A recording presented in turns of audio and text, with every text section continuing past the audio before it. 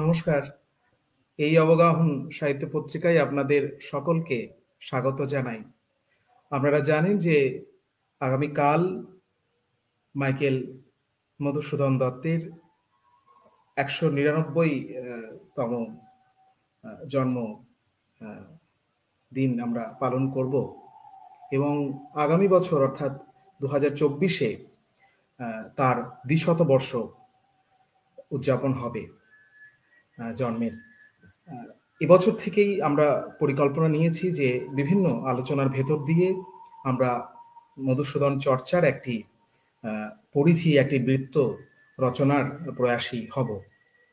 আমাদের সঙ্গে আজকের মধুসূদন অবগাহন পর্বের যে দ্বিতীয় অধিবেশনের আমরা যাকে আমাদের মধ্যে আজকে বক্তা হিসেবে পেয়েছি, আমি আন্তরিক স্বাগত জানাই প্রফেসর পবিত্র সরকার স্যারকে। আমরা আবারও অবগাহনে স্বাগত জানাই এবং আমাদের সঙ্গে রয়েছেন প্রফেসর তপোধীর ভট্টাচার্য। আপনারা জানেন যে অবগাহনের নানাবিধ পর্বে মূল উপদেষ্টা হিসেবে তপোধীর স্যারের গুরুত্বপূর্ণ অবদান আমাদের সবসময় পাথেয় হিসেবে থেকেছে। কিন্তু আজ আমরা একটি বক্তব্য এখানে উপস্থাপনা একটি বক্তব্যই স্যারের, পবিত্র সরকার স্যারের বক্তব্য এখানে পরিবেশিত হবে। তপোধীর স্যারের গলার অবস্থা একটু খারাপ রয়েছে। আমরা স্যারের বক্তব্য আগামী একটি স্যারের ডেট নিয়ে আমরা সেটি অবগাহনে সম্প্রচার করব। তো আমি নতুন কিছু এখানে আর কথা বাড়াবো না, আমরা সরাসরি পবিত্র সরকার স্যারের বক্তব্যের ভেতরে প্রবেশ করব। আসলে সমকাল এবং উত্তরকালকে ছাপিয়ে যাওয়া এমন একজন মানুষকে নিয়ে আমাদের এই চর্চার পরিধি তৈরি হচ্ছে এবং আমার মনে হয় প্রফেসর পবিত্র সরকারের থেকে তার সার্বিক যে আলোকপাত আমাদের সমৃদ্ধ করবে। আমি স্যারের কাছে এবার চলে যাব। স্যার, আপনি মাইক্রোফোনটা একটু আনমিউট করে নিয়ে।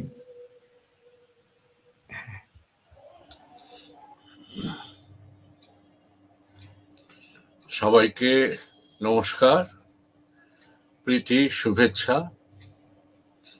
আমার খুব ভালোই লাগছে যে এবং অবগাহন মাইকেল মধুসূদনকে নিয়ে তার 200 বছরের উপক্রম উপলক্ষে এরকম একটি আলোচনা চক্রের আয়োজন করেছে। আমরা সবাই তপোধীরের বক্তৃতার জন্য উন্মুখ হয়ে থাকব, কিন্তু আজকে তপোধীরের গলার অবস্থা তত ভালো নয়, সেটা আমি বুঝলাম। ফলে আমি আমার মতো করে মধুসূদনকে যেভাবে দেখি সেইভাবে আপনাদের কাছে উপস্থিত করবার চেষ্টা করব। এই যে 1824 থেকে 1873-এর মধ্যে 49 বছরের স্বল্পায়ু সম্পন্ন একজন মানুষ, সেই মানুষটির দিকে তাকালে এখনো আমরা অবাক হই এই কারণে, অবশ্যই সেই যুগে দীর্ঘায়ু মানুষ ছিলেন তেমনি অল্প বয়সে মারা গেছেন অনেকেই। তা সত্ত্বেও এই এত অল্প বয়সে আর তার সৃষ্টিশীলতার আয়ু আরো সংক্ষিপ্ত। ইংরেজি বাংলা মিশিয়ে তার যে লেখা প্রকাশিত হয়েছে, সেকে 1849-এর দ্য ক্যাপটিভ লেডি থেকে শুরু করে 1873-এর মায়া কানন নাটক পর্যন্ত এই 24 বছর বাংলা সৃষ্টি কথা ভাবলে আরো কম, মানে 1858 থেকে 1861 সবচেয়ে বেশি, 1866-তে বিচ্ছিন্নভাবে সনেট এর বইটি, এবং আবার একক এবং নিঃসঙ্গভাবে 1873-এর মায়া কানন। এটা থেকে মনে হয় যে কি অদ্ভুত এক প্রতিভা নিয়ে এসেছিলেন, এবং বাংলা সাহিত্যের ধারাবাহিকতার সঙ্গে তার কোনো যোগ নেই। ধারাবাহিকতা থেকে বিচ্ছিন্ন প্রায় বলা যায় বহিরাগত এক বাঙালি লেখক, যিনি তার এমনকি আধুনিক যুগেও আধুনিকতার নতুন সংজ্ঞা নির্মাণ করেন। আমাদের বাংলা সাহিত্যের সত্যিকারের আধুনিকতার দিকরেখাটি একদম নির্মাণ করেন মধুসূদন দত্ত। কি সেই আধুনিকতার লক্ষণগুলো হচ্ছে যে, প্রথমত আমি ভাষার কথা, নির্মাণের কথা পরে যাব, আমি তার অভিনিবেশ এবং বক্তব্যের কথাতেই আগে আসি। যে এই প্রথম আন্তর্জাতিক পরিপ্রেক্ষিত বাংলা ভাষা এনে পৌঁছে দিলেন, শুধু কবিতায় নয়, নাটক এবং ইত্যাদিতেও। অবশ্যই ইংরেজি শিক্ষা এবং তার বিপুল পরিমাণে ভাষা দক্ষতা, গ্রিক, লাতিন, হিব্রু, তামিল, তেলুগু, ইংরেজি, সংস্কৃত এবং বাংলা। এবং এটাও মনে রাখতে হবে, তার পরিক্রমাটা অনেকের মতো ইংরেজি থেকে বাংলায়, ক্যাপটিভ লেডি বা দি Anglo Indian and the Hindu, মানে কবিতা এবং গদ্য থেকে ওই যে পাইলাম কালে মাতৃভাষা রূপ খনি পূর্ণ মণি জালে, বাংলায় এসে পৌঁছলেন। বাংলা এসে পৌঁছানো নয়, বাংলাকে শুধু গ্রহণ করা নয়, বাংলা নতুন কাব্য ভাষা নির্মাণ করলেন, এবং সঙ্গে সঙ্গে অজস্র আন্তর্জাতিক বা পাশ্চাত্যের রূপ এবং প্রকরণকে বাংলা সাহিত্যে গ্রহণ করলেন। কবিতা মধ্যে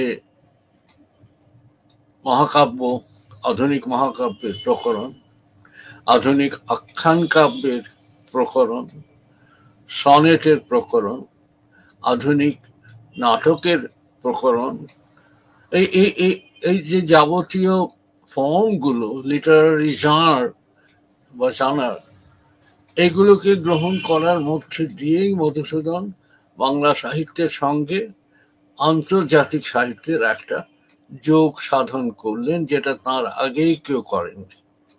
তার আগে বাংলা সাহিত্য নিতান্তই প্রাদেশিক ছিল। হ্যাঁ, আমাদের সাহিত্যে প্রাচীন এর স্মরণ ছিল। প্রাচীন মানে আমাদের ভারতীয় হিন্দু ঐতিহ্য, তার মধ্যে দিয়ে বাংলা সাহিত্য বিবর্তিত হয়েছে।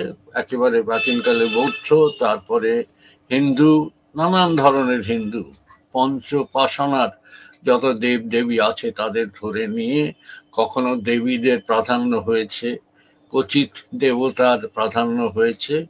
তারপরে সপ্তদশ শতাব্দী নাগাদ একটি ইসলামী ঐতিহ্যকে আমরা স্বীকরণ করলাম।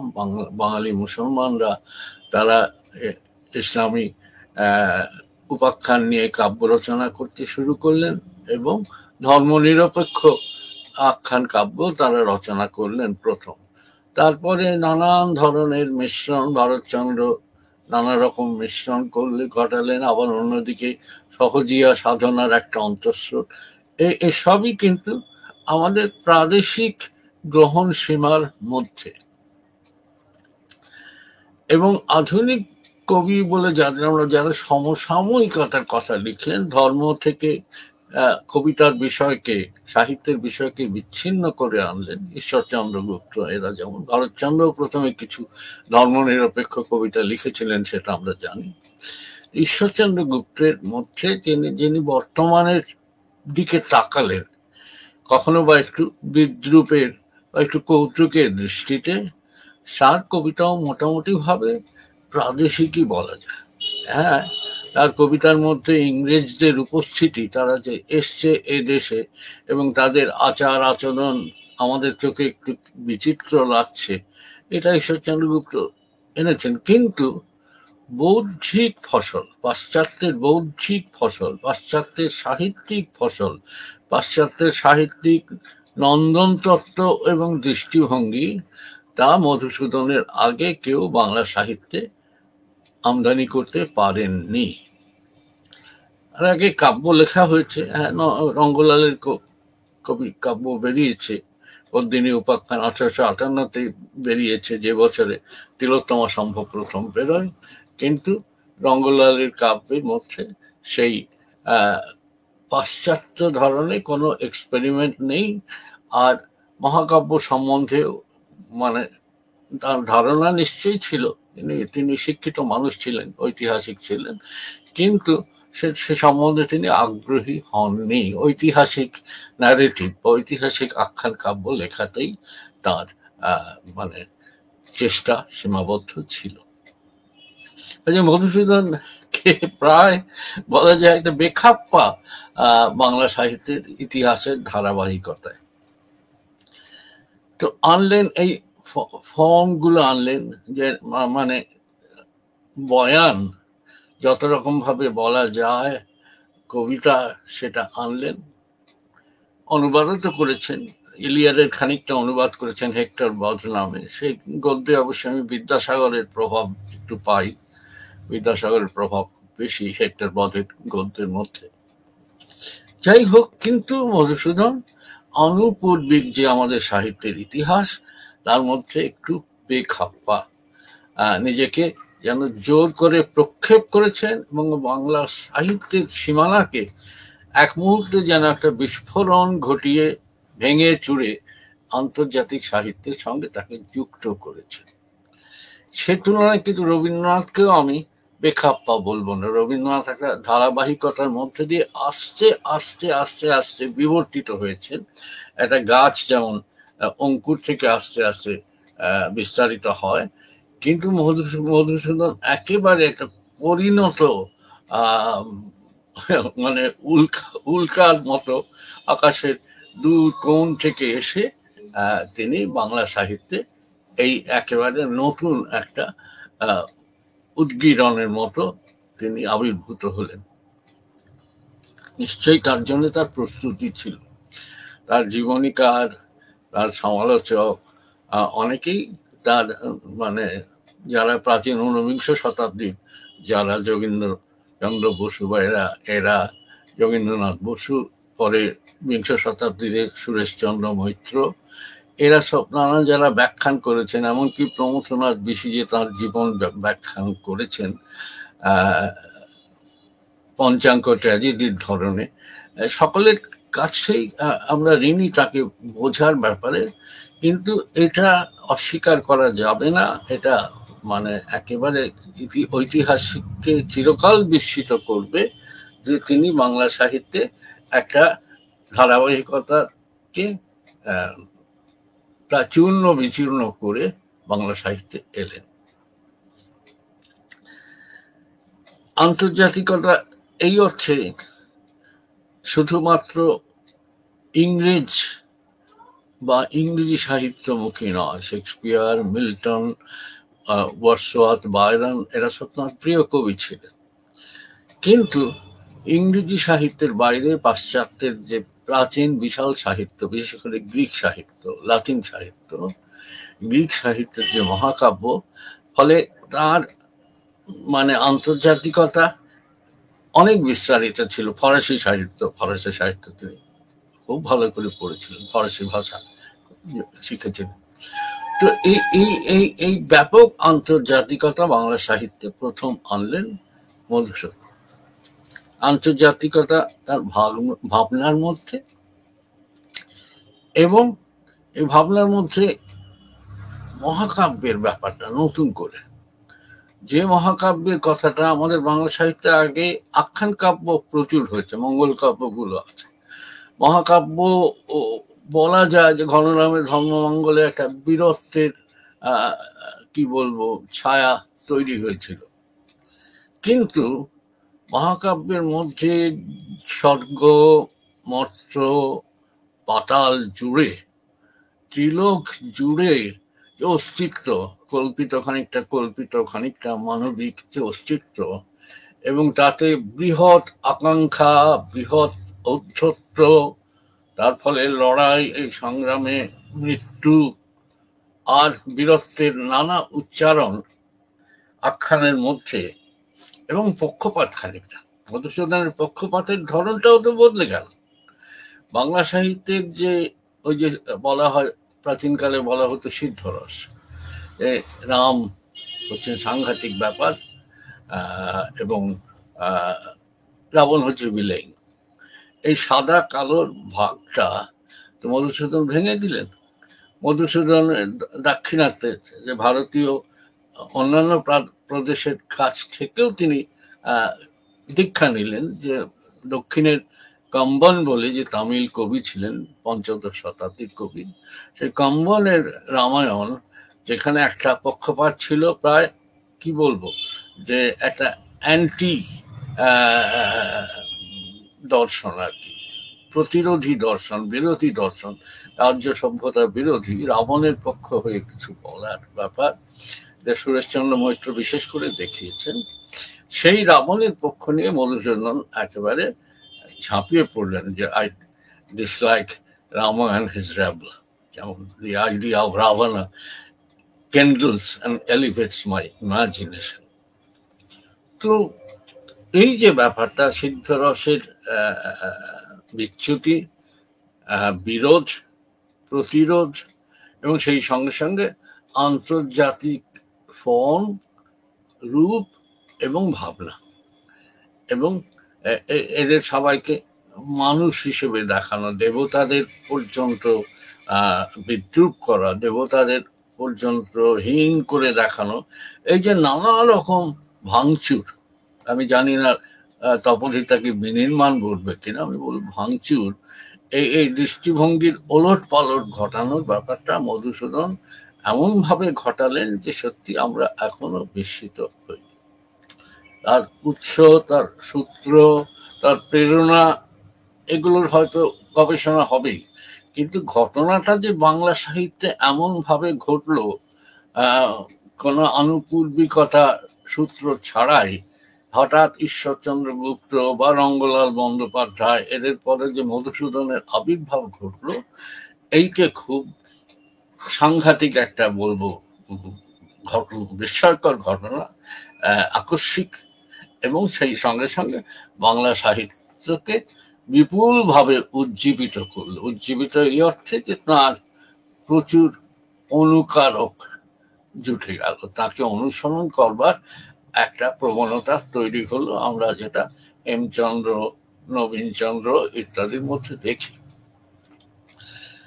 অনুসরণ করার প্রবণতা যেমন একদিকে তৈরি হলো, তেমনি সঙ্গে সঙ্গে তার বিরুদ্ধতা একটা তৈরি হলো, সেটা আমরা জানি। বিহারীলাল চক্রবর্তীর মতো, বিহারীলাল চক্রবর্তী সমালোচনা করেছেন, কবিতাতেও সমালোচনা করেছেন যে এই কবিতা বিদেশি ধরনের, এবং তাকে তিনি ওই উল্কিমুখী আয়া, মানে বিদেশি আয়া, উল্কি মুখে উল্কি লাগানো, এই এই এই মধুসূদনের এই যে মহাকাব্যিক গ্রাঞ্জার যে তার ভাষা, তাকে তিনি বিদেশি বলে প্রত্যাখ্যান করেছেন। সেই প্রত্যাখ্যানের গণতান্ত্রিক অধিকার সকলেরই আছে, এবং তার ফলে বিহারীলালকে আমরা পেয়েছি একটা প্রতিরোধী ধারা হিসেবে, এবং বিহারীলাল নিজেও একদল অনুসারী সৃষ্টি করেছেন, যার মধ্যে তিনি নিজেই অলঙ্কৃত হয়েছেন, রবীন্দ্রনাথের মতো একজন শিষ্য পেয়েছেন বলে। কিন্তু তবু মধুসূদন বাংলা সাহিত্যের মধ্যে যে অসম্ভব একটা নূতনত্ব আমন্ত্রণ করলেন, সেটা তুলনা নেই। আমার মনে হয় যে কোনো সাহিত্যের ইতিহাসেই এইরকম ঘটনা খুব কম ঘটে। মধুসূদন যেভাবে বাংলা সাহিত্যের মধ্যে একটা বিস্ফোরণ ঘটালেন, সমস্ত ব্যাপারটা তার সীমানাকে একেবারে ভেঙে চুরে পৃথিবীর দিকে উন্মুক্ত করে দিলেন। লিখছেন বাংলা ভাষায়, পরে ফিরে এলেন বাংলা ভাষায়, সেটা আমরা জানি। একটা হলো নাটক, নাটক দিয়েই শুরু হয়েছিল, মানে বাংলা লেখা নাটক দিয়ে শুরু হয়েছিল। শর্মিষ্ঠা, একে কি বলে সভ্যতা, বুড়ো শালিকের ঘাড়ে রোম, পদ্মাবতী, কৃষ্ণকুমারী, মায়া কানন, এই যে 6টির মতো নাটক ও প্রহসন। এর মধ্যে যে নাটক, শর্মিষ্ঠার নাটক, নাটক যাকে বলা হয়, সত্যিকারের নাটক, মৌলিক নাটক যে মধুসূদন প্রথম লিখেছেন, অনেক জায়গায় দাবি করা হয়েছে মধুসূদন প্রথম মৌলিক নাটক লেখেন, তা নয়। 1852-তে 2টি মৌলিক নাটক যে বাংলা সাহিত্যে লেখা হয়েছিল, ওই যোগেন্দ্র চন্দ্রগুপ্ত আর তারাচরণ শিকদার, সেগুলো আমরা জানি, ইতিহাসের যে কোনো ছাত্র জানে। কিন্তু এই যে শেক্সপিরীয় প্রভাব নিয়ে আগেও এতেও যোগেন্দ্র চন্দ্রগুপ্তের কীর্তিবিলাসেও শেক্সপিয়ারের হ্যামলেটের প্রভাব ছিল। কিন্তু এই শর্মিষ্ঠার মধ্যে যে একেবারে আধুনিক নাটকের প্রকরণ চলে এলো গদ্যে, এবং এই গদ্য একদম আধুনিক নাটকীয় গদ্য। তার যদিও তার ইতিহাস প্রথম ঐতিহাসিক নাটকও বটে শর্মিষ্ঠা, কারণ ওই সময়ে সামাজিক প্রহসন, সমাজ সমালোচনা, এ সমস্ত সবই আছে, কিন্তু সত্যি সত্যি ঐতিহাসিক নাটক তত আসেনি, সেভাবে আসেনি। কিন্তু মধুসূদন ঐতিহাসিক নাটক, ঐতিহাসিক ট্র্যাজেডি, এটাও একটা প্রথম ব্যাপার। ঐতিহাসিক ট্র্যাজেডি কে অবতারণা করলেন, সেই সঙ্গে সঙ্গে অনেকগুলো ছোটখাটো সূত্র যেগুলো পরে তাঁর সাহিত্যে, যেমন নারীর ওপর নজর, নারীর প্রথমত ওই খানিকটা যে পুরুষ শাসিত সমাজে নারীর অসহায়তা, এবং সে একটা জুয়ো খেলার যেন ঘুঁটি, তাকে নিয়ে, তাকে কেন্দ্র করে যে বিশাল দ্বন্দ্ব রাজনীতি তৈরি হলো। এই রাজনীতির বলি হলো একটি মেয়ে, কৃষ্ণকুমারী। এই নারীর ওপর এই সহানুভূতিশীল নজর মধুসূদনের আগে নিশ্চয়ই ছিল, ওই কুলিনকুল সর্বস্ব সেই আধুনিক, কিন্তু সাধারণভাবে নারীর ওপর যে নজর, যে নারীত্বের একটা আলাদা সত্তা আছে, তার একটা মূল্য আছে, এই মূল্য পুরুষ শাসিত সমাজের বিপর্যস্ত নানাভাবে, কৌলিন্য প্রথার জন্য শুধু নয়, আরো নানা রকম পারিবারিক সামাজিক রাজনীতির জন্য, সেটা কৃষ্ণকুমারী নাটকে মধুসূদন পরে আমরা মহাকাব্যগুলোতে তার বিস্তার দেখব। সেগুলো নিয়ে এই ভাব বস্তু বিষয় নিয়ে আমি তত আলোচনা করছি না। আমি যে আলোচনাটা আসতে চাইছি যে নতুন নতুন ফর্ম, ওই সনেট তো আগে বাংলা সাহিত্যে আর কেউ লেখেননি।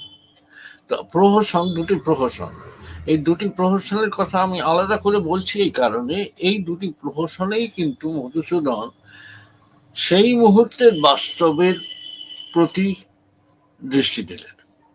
মধুসূদনের আর প্রায় কোনো রচনায়, সনেটগুলো ছাড়া আর প্রায় কোনো রচনায় সমকালীনতার প্রতি তাঁর মনোযোগ নেই। সমকালীনতাকে তিনি অগ্রাহ্য করেছেন। তিনি প্রাচীনে, তিনি মহত্বে, তিনি পুরাণে, তিনি এবং সেই দেবতা, রাজা রাজরা এবং একটা বৃহৎ ঐতিহাসিক ও পৌরাণিক পরিপ্রেক্ষিতে তিনি যাতায়াত করেছেন। কিন্তু আমরা একই কি বলে সভ্যতা এবং বুড়ো শালিকের ঘাড়ে রোম, এই দুটোতে আমরা দেখছি দুটি অসাধারণ প্রহসন। তার কথাবার্তা ইত্যাদিতে চমকপ্রদ, মানে এত জীবন্ত সংলাপ ওই সময়ের খুব কম প্রহসনে আছে। প্রায় অনেক প্রহসনে কৃত্রিম সংলাপ আছে আমরা জানি, এমনকি দীনবন্ধু ও মধ্যবিত্ত নীলদর্পণের মধ্যবিত্ত সংলাপে খুবই কৃত্রিম। মধুসূদন কিন্তু মধ্যবিত্ত সংলাপে এই 1859 দীনবন্ধুর এক বছর আগে এই 1859 মধ্যবিত্ত সংলাপে তিনি একেবারে জীবন্ত মুখের ভাষাটিকে তুলে এনেছেন। দীনবন্ধু কেন তা থেকে শিক্ষা লাভ করলেন আমি জানি না। এইখানে দেখতে পাচ্ছি মধুসূদন দুদিকে আক্রমণ ছাড়াচ্ছে। এক হচ্ছে তার নিজের কলকাতার নাগরিক সমাজের বাবুদের প্রতি তার তীব্র বিদ্রুপ, অন্যদিকে পল্লীগ্রামের প্রাচীন, তাও যে যথেষ্ট বিশুদ্ধ এবং শ্রদ্ধেয় নেই ভক্ত দাসবাবুর মতো, তাকে নিয়েও যে প্রহসন, তার নারী লোলুপতা, এই প্রহসন এই দুদিকে আক্রমণ করেছেন। প্রাচীনের দুর্বলতাকে যেমন আক্রমণ করেছেন, নবীনের ভ্রষ্টতাকে তেমনি আক্রমণ করেছেন। কিন্তু এই প্রসঙ্গে একটা মনে আছে, বুদ্ধদেব বসুর যে একটা কথা আছে যে মধুসূদন বাংলা জানতেন না। আমি জানি না বুদ্ধদেব বসুর এই কথাটা অসতর্কভাবে বলেছিলেন। এই কথাটা নানা দিক থেকে মানে নাকচ করা সম্ভব। এক হচ্ছে নাকচ করা সম্ভব এই অর্থে, হ্যাঁ, মধুসূদনের কাব্য ভাষা এটা তৈরি করা ভাষা, নির্মিত অলঙ্কৃত ভাষা। তার মনে হয়েছিল তিনি যে বিষয় নিয়ে মহাকাব্য লিখছেন সে বিষয়ের উপযোগী একটা ভাষা, অর্থাৎ দৈনন্দিন ভাষা বা প্রচলিত কাব্য ভাষা, ঈশ্বরচন্দ্র গুপ্তের কাব্য ভাষা বা রঙ্গলালের কাব্য ভাষায় ওই মহাকাব্য লেখা যাবে না। ফলে তিনি একটা গ্র্যান্ড ডিকশন যাকে বলে, সে গ্র্যান্ড ডিকশন, এপিক ডিকশন তিনি তৈরি করেছিলেন। তাতে প্রচুর তৎসম শব্দ ব্যবহার করেছিলেন এবং শব্দে শব্দে সংঘর্ষের ফলে যে ঝঙ্কার, সেই ঝঙ্কারও তৈরি করেছিলেন। গম্ভীর অম্বরে যথা নাদে কাদম্বিনী গোছে, শুনতে আমাদের প্রথমে একটু অদ্ভুত লাগে, এত অনুপ্রাসের, কিন্তু সেই সঙ্গে সঙ্গে উচ্চারণের বলিষ্ঠতা, আমি কি ডরাই কভু ভিখারি রাঘবে, এই ধরনের কথা, উচ্চারণের যে একটা ওজস্বিতা, তাও তিনি এনেছিলেন, সহজ কথার মধ্যে দিয়েই এনেছিলেন।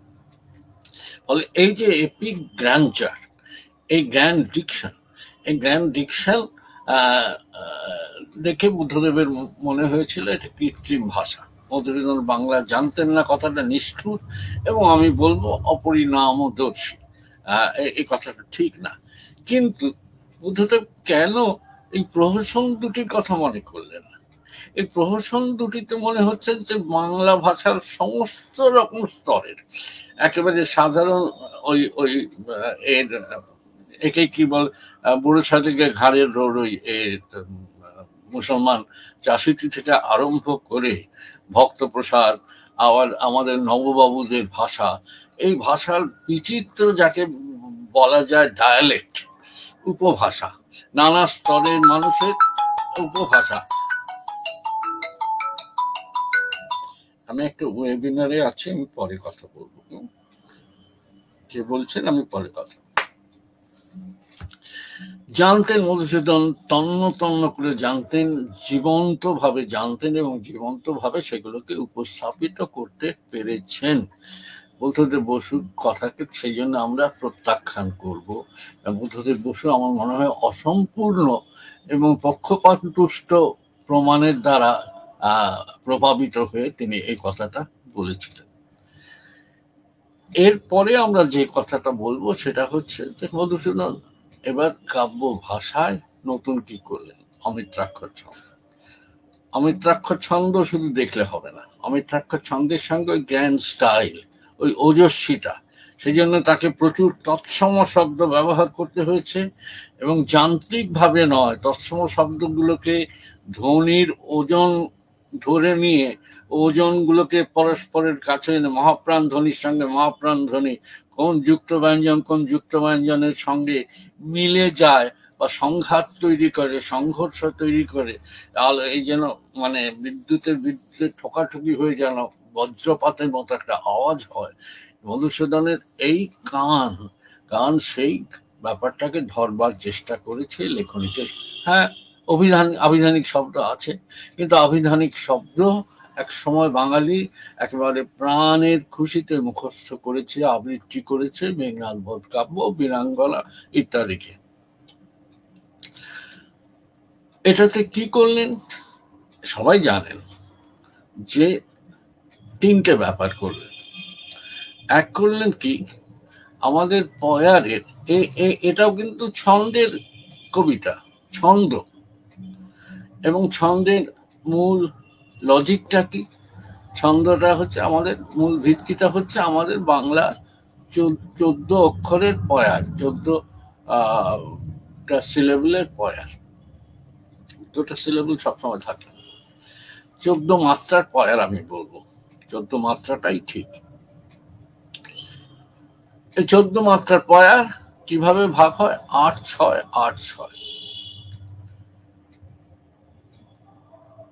8-6 8-6 পয়ার হলো, কিন্তু এইখানে মধুসূদন এটাকে 8-6 8-6 রাখছেন, কিন্তু জ্যোতিপাত যাকে বলে, লাইনকে ভাঙা মাত্রা অনুযায়ী 8 মাত্রার পর একটা পর্ব হচ্ছে 6 মাত্রায়, আর পরে শেষ পর্বটা শেষ হচ্ছে। কিন্তু বাংলা কবিতার একটা যে দীর্ঘ ধারা, পয়ারের দীর্ঘ ধারা, এই পয়ারের দীর্ঘ ধারাতে যেটা নিয়ম হয়ে তার একটা সিনট্যাক্স ছিল, বাক্য গঠন রীতি একটা ছিল। সেটা কি না, 8-6 একটা বাক্য শেষ হলো, আবার পরের 8-6 আরেকটা বাক্য শেষ হলো, একটা লাইন একটা বাক্য। মহাভারতের কথা অমৃত সমান একটা বাক্য, কাশিরাম দাস কহে শুনে পুণ্যবান আরেকটা বাক্য, গোলকে বৈকুণ্ঠ। আমি একটা ওয়েবিনারে আছি, আমি ঘন্টাখানেক পরে কথা বলবো। গোলকে বৈকুণ্ঠপুরী সবার উপর একটা বাক্য, লক্ষ্মী সহ তথায় আছেন গদাধর আরেকটা বাক্য। এই দেখুন 8-6, মহাভারতের কথা 8, অমৃত সমান 6, কাশিরাম দাস কহে 8, শোনে পুণ্যবান 6, এরকম গোলকে বৈকুণ্ঠপুরী 8, সবার উপর 6, এইরকম করে করে ভাগ হয়। 8-6 একটা বাক্য, 8-6 আরেকটা বাক্য। মধুসূদন এই যে লাইনের শেষে, ছত্রের শেষে বাক্যের জ্যোতি, বাক্য শেষ হবে, ছত্র শেষ হলো তো বাক্য শেষ হলো, এই প্রথাটা ভেঙে দিলেন। ভেঙে দিয়ে তিনি কি করলেন, যাকে বলা হয় ফরাসিতে জাবমা, মানে প্রবহমানতা, বাক্য গড়িয়ে চলে যাবে পরের লাইনে। ওই যে সম্মুখ সমরে পড়ি বীর চূড়ামণি, বাক্য শেষ হলো না, বীর বাহু চলি যাবে গেলা জমপুরে, বাক্য শেষ হলো না, অকালে 3 লাইনে গিয়ে প্রথম শব্দে বাক্য শেষ হলো।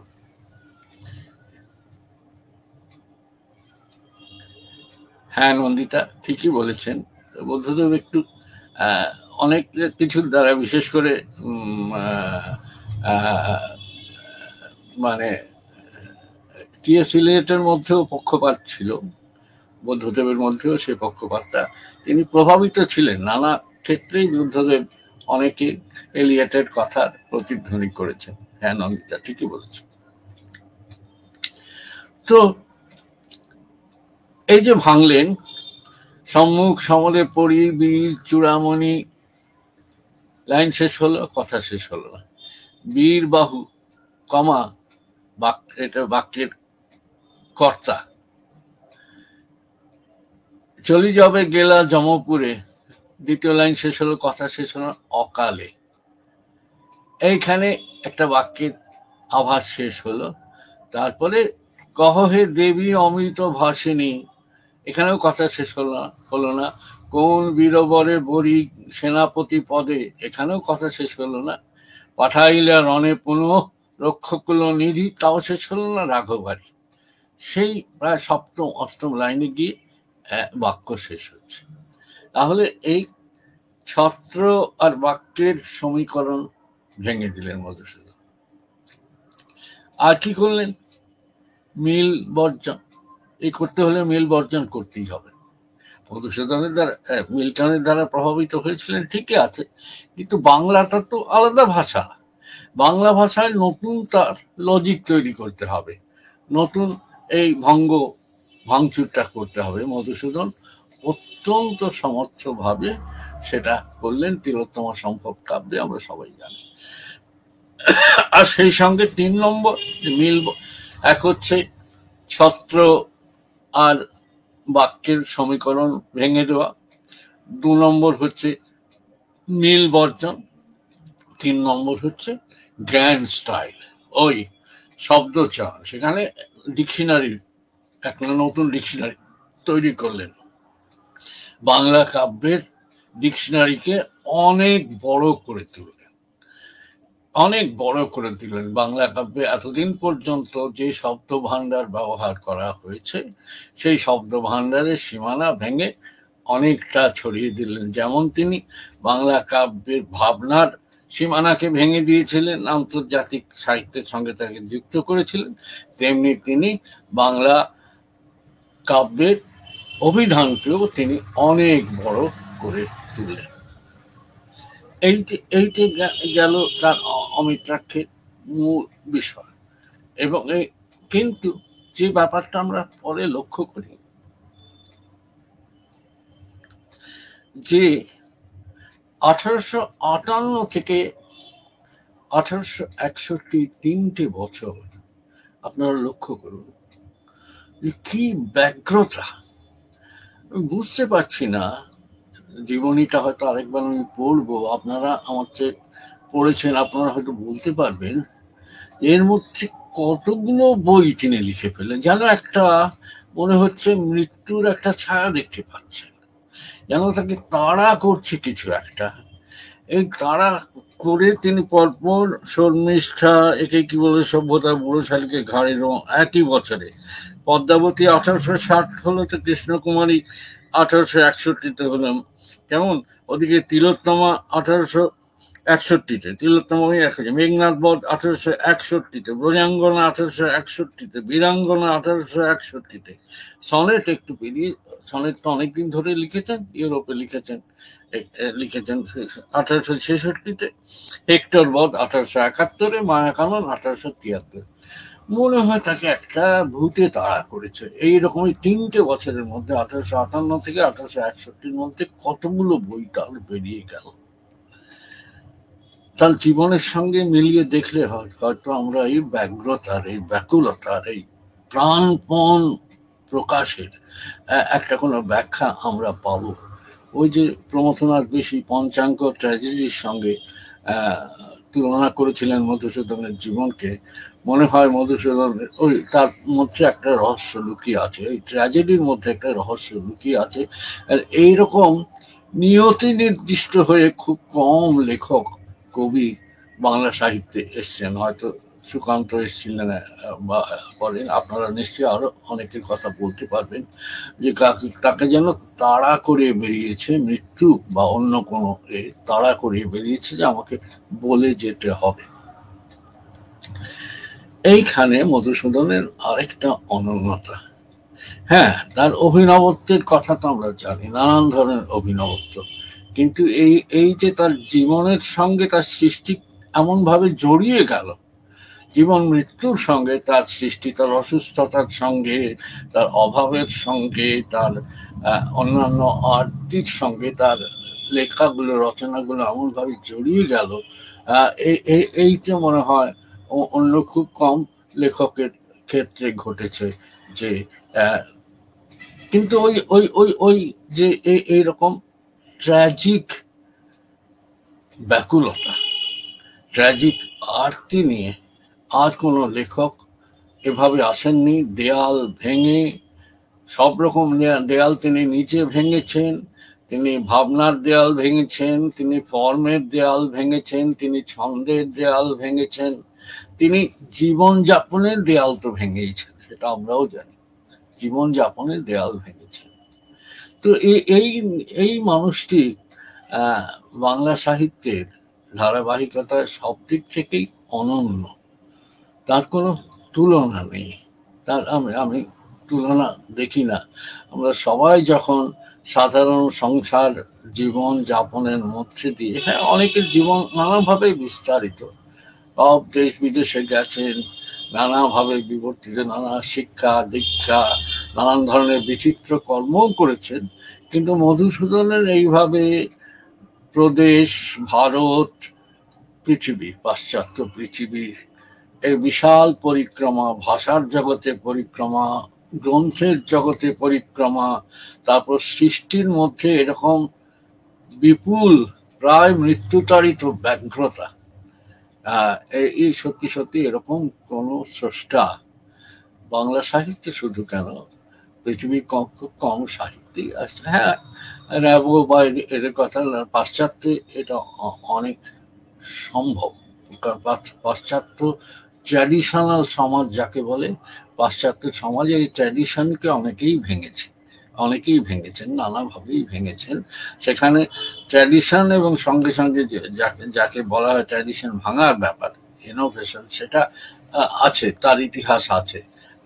কিন্তু আমাদের ভারতবর্ষের ট্র্যাডিশনাল সমাজে এই ভাঙাটা শুরু হয়েছিল হয়তো তার খ্রিস্টান হওয়া থেকে, তারপর তাদের থেকে এই ভাঙাটা খুব স্বাভাবিক নয়, একেবারেই অনন্য। কাজেই এই মানুষটির কথা যখন আমরা ভাবি, তার লেখা যখন পড়ি, তাকে যখন বোঝবার চেষ্টা করি, তখন আমাদের একই সঙ্গে বিস্ময়, কিছুটা অস্বস্তি, কিছুটা মানে কি বলবো, যে শ্রদ্ধা এবং ভক্তি, এই ভাবনাগুলো থেকে আমরা নিষ্কৃতি পাই না।